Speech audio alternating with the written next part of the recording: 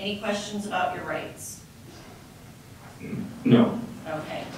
Sir, you are here on a 72-hour hold on an allegation of sexual exploitation of a minor.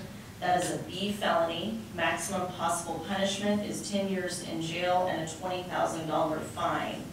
I did have an opportunity to review the affidavit of probable cause and did make a finding of probable cause to hold you for up to 72 hours.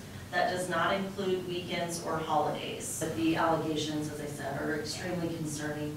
I think that bail is appropriate, and I think the $150,000 bail is appropriate at this time.